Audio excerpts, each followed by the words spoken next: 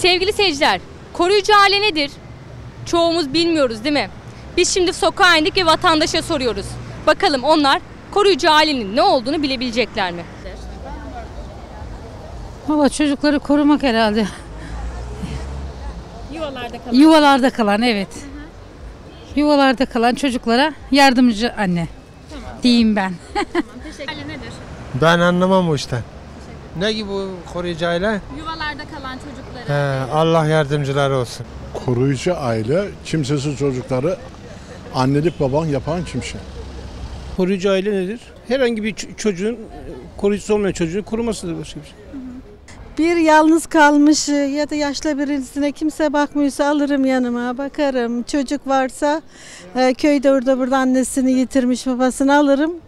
Kendi kuzularım gibi bakarım. Koruyucu aile nedir?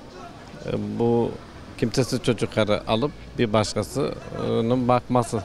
Koruyucu aile bir insanı kanatları altına almak diyebiliriz. O şekilde. Katılıyorum arkadaş.